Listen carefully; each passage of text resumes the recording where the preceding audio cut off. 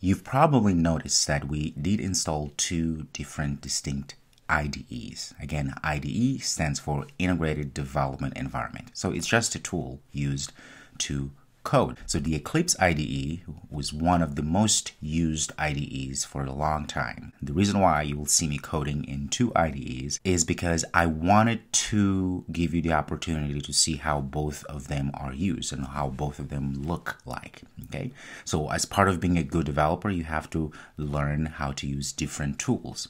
I don't want you to get bogged down with this idea of tools. Right? Tools are just tools. What's really important is the concepts that I'm teaching you, which is in this case the Java development. So you'll see me in the videos using two IDEs, the Eclipse IDE as well as the IntelliJ IDE. The IntelliJ IDE is crisper, as you can see, and more of a newer IDE, and it's a very popular IDE right now. So both of them are wonderful IDEs.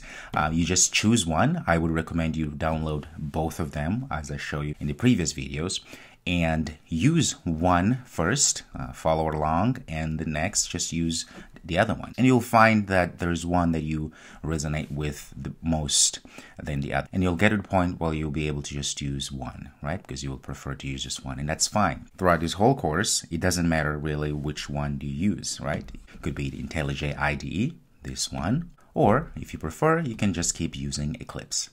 So the IDEs, the tools, don't really matter.